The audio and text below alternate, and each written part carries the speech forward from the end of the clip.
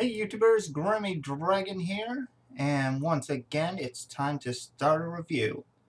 And this time we're going to Eternia to look at the Masters of the Universe Classics Collector's Choice, Lord Masque.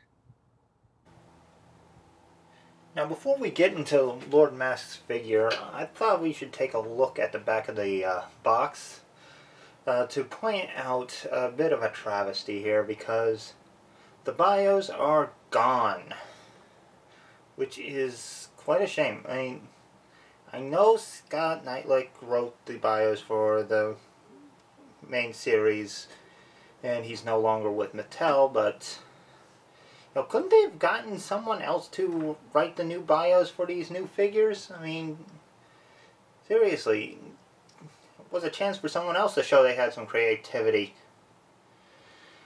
and give us something interesting about the character to go off of. I mean, not everybody has seen the 1980s series. I'm sure most people who buy this have, but not everybody. I mean, at least they did put characters that were in the same episode as him in the cross-sell, which I appreciate. And for the title, they gave him the evil servant, sorry, of Shakoti, which really helped me out because I kind of forgot who he was initially, and that gave me something to go off of, so I was able to watch the episode he appeared in, which is helpful. And watching that episode really gives me a fresh image of how he appeared there in my mind. So I can honestly say this figure is a nice representation of that character. And they did a great job of bringing that character out into a 3D physical form.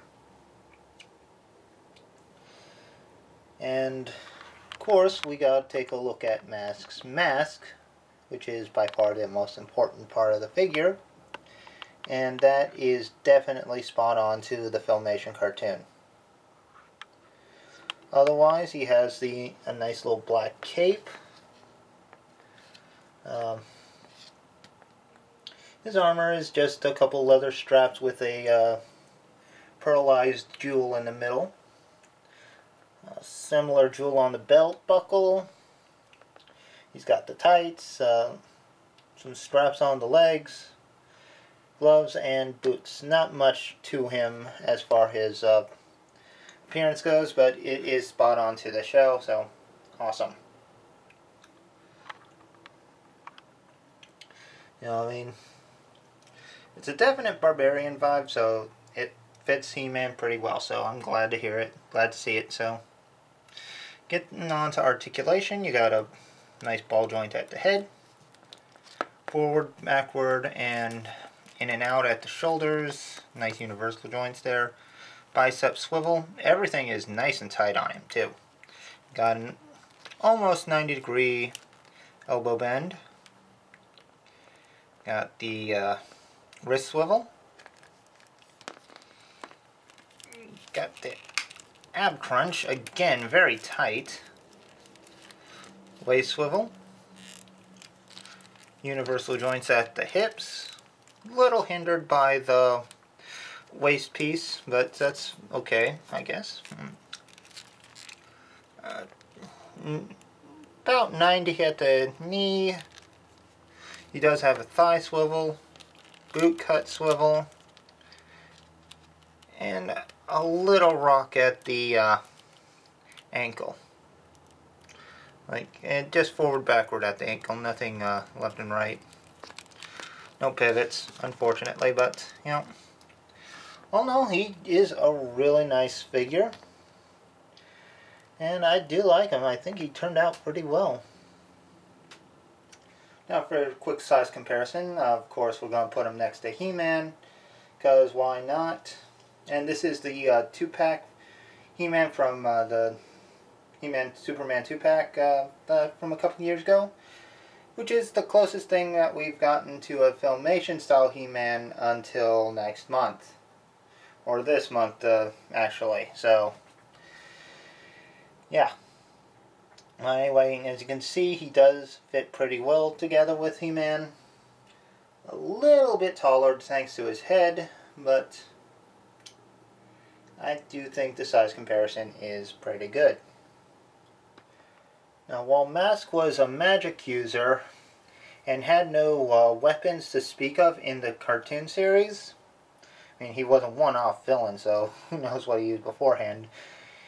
He did include a green laser sword and laser shield that were quite apparently made for somebody else. Gee, an HM logo on the shield. I wonder who these are for. Of course, if you guessed New Adventures He-Man, you'd be correct, because these weapons were actually based on the Thunder Punch variety of the New Adventures He-Man. So, you know, Mattel decided to give us a couple weapons for a variant on our New Adventures figure. But, yeah, missed out on a translucent body armor for He-Man. Still, thanks to Pixel Dan for providing the information on this little discovery, and it's appreciated. However, if you don't want to put it on New Adventures He-Man, and felt like giving that Alcala sword that Dare came with to a more standard He-Man, you can give the green sword to him, because he has that New Adventures look.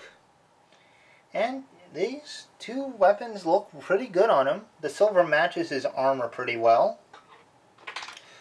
Best of all, it actually sheathes in this armor far better than that Alcala sword did. So,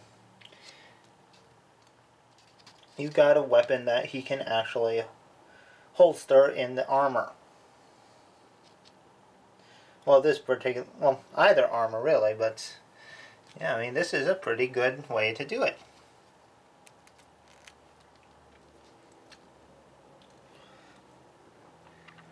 Quite honestly, I think Lord Masque was a great way to start off the Collector's Choice line. With the Classics 2.0 focusing mostly on Filmation-styled characters and Filmation-style remakes of characters,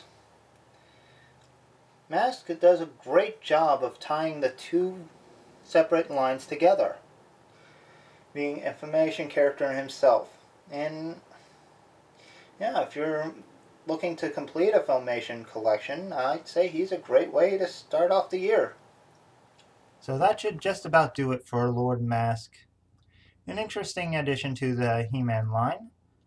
But as always, please like, comment, subscribe if you enjoyed yourself, and tune in next week, because it's crossover time again.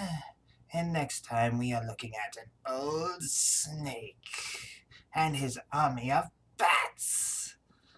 So please, come back to next week. And until then, goodbye out there. Whatever you are.